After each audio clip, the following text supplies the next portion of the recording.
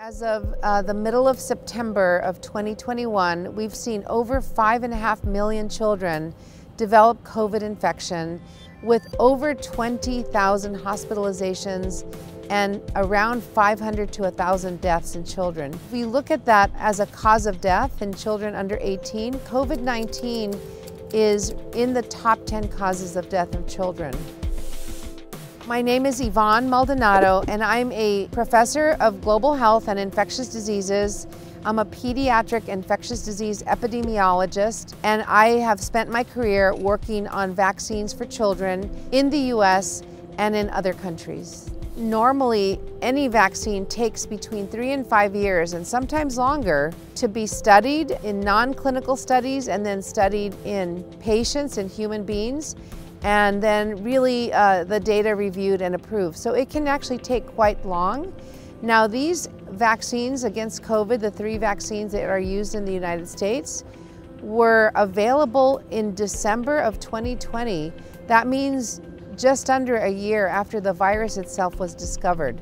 So that was very rapid, but it was done very safely. And the reason it was done so quickly was because we had existing technology to roll out these vaccines, and because large efforts were made to really enroll large numbers of people around the world. We know that it took that long just to get to the adults, and then we needed to spend much more time looking at the dosing for children, because the doses of vaccines given to adults may not always match the same dose that needs to be given in kids.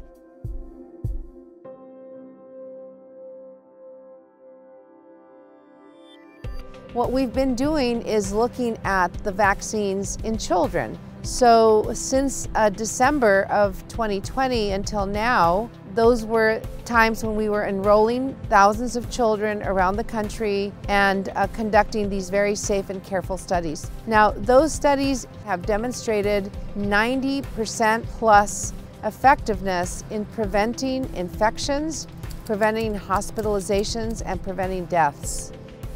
So what's next for the vaccines is more exciting news, we think. So we would love to see vaccines for children 6 months of age and older, so they can go back to childcare and preschool and kindergarten. But we're also looking forward to the fact that we may have to include COVID vaccines as part of a regular schedule, depending on how long the virus is around. And it may be that we will need to give a COVID vaccine on a regular basis for another year or so. We just don't know that. But we are confident that whatever it is that we're facing in the future, we do have the tools now to start to develop the next set of ways to get our children back to a healthy and safe, normal life.